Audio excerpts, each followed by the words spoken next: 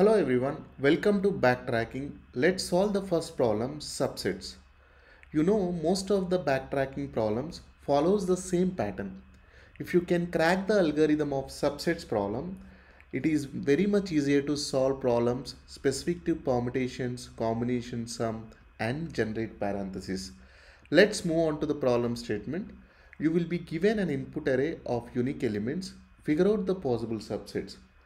You see here the array contains elements 1 comma 2 comma 3. So let's figure out the subsets.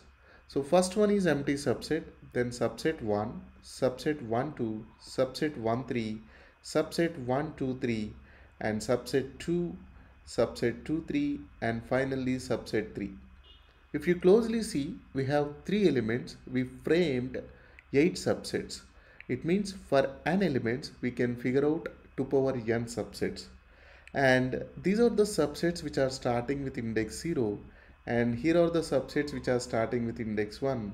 And this is a subset which is starting with index 2. And if you closely see, every subset has a choice of picking up the elements.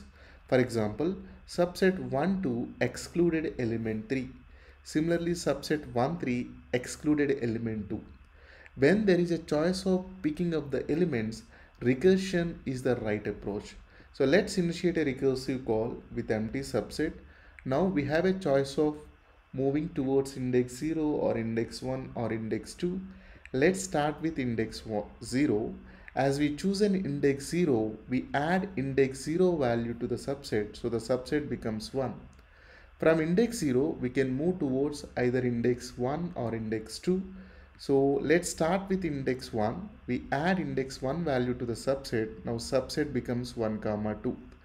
From index 1, we can move towards index 2. So let's add index 2 value to the subset. Now the subset becomes 1 comma 2 comma 3.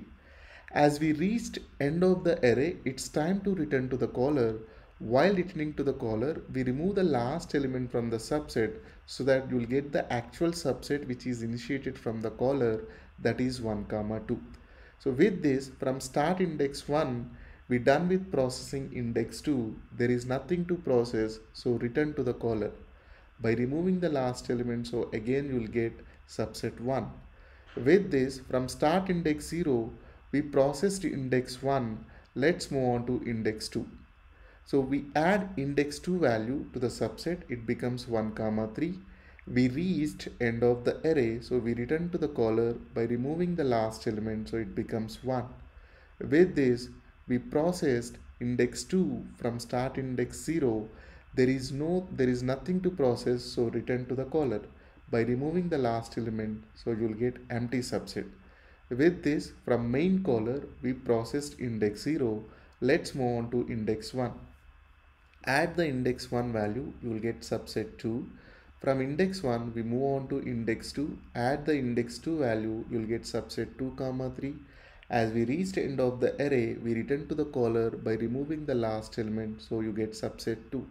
With this, we processed index 2 from index 1.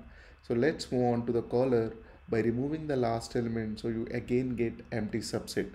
So with this, we processed index 1 from the main caller. Let's move on to index 2. We add the index 2 value, it becomes subset 3. So there is nothing to process. Return to the caller by removing the last element. So you will again get empty subset. With this, we are done with processing all the elements. If you are closely see, we have total 3 elements. We made total 8 recursive calls. So for n elements, we make 2 power n recursive calls, and on every recursive call, we frame a subset.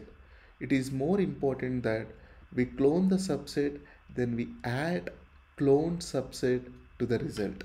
So which is very important on every recursive call. So let me walk through the code.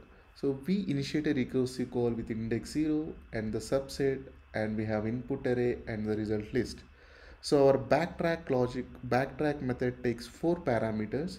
First parameter will be index, second one is the subset, and the third is going to be our input array, and the fourth is going to be the result list. So as a first step on every recursive call, we clone the subset, then we add cloned subset to the result. Once we are done with it, we initialize the start index as index because initially the index number starting from 0, we move towards n, and on every iteration we increment the start index. So then we pick up the current element, we add it to the subset. Once we update the subset, then we make a recursive call for the next index, which is going to be start index plus 1 with the updated subset and input array and the result. Once we are done with processing the subsets, so it means once we reached end of the array, we remove the last element from the subset. That's it. So this 5 lines of code can does the wonderful job. So don't expect that you get this logic in single shot. Honestly speaking, for me it took couple of days to understand backtracking problems. So as it is the first problem, obviously it will take a little more time to understand. I recommend watch the video couple of times, take pen and paper, write down the recursion tree and see how the call is getting happened and how the data is moving and updating here. So when it comes to this problem, right, one of the most important points which we need to keep in mind while writing the logic is on every recursive call we clone the subset results, then and whenever we are returning to the caller we always remove the last element from the subset. So that is what we need to understand. So let's move on to the time complexity here. If you closely see, we have made total 2 power n recursive calls, and every recursive call we clone the subset then add on to the result. In worst case, the cloned subset size is equivalent to given input size. So we always consider the worst case. So the time complexity becomes n into 2 power n because n is the subset size, clone subset size, 2 power n is going to be number of recursive calls. And space complexity obviously 2 power n because we generate 2 power n subsets. Hope you like the explanation. If you do, please subscribe and share. Let's go and submit the solution. Yeah. So if you closely see here, we have a empty subset here. Then we also initialized a result.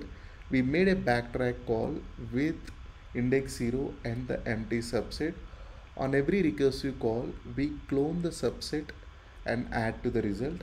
Then we initiate a start index with the given index. We move towards n and we add the current element with the subset. Then we make a recursive call to the next index with the updated subset so that it will be added here. Once we reach to the end of the array, we remove the last element from the subset.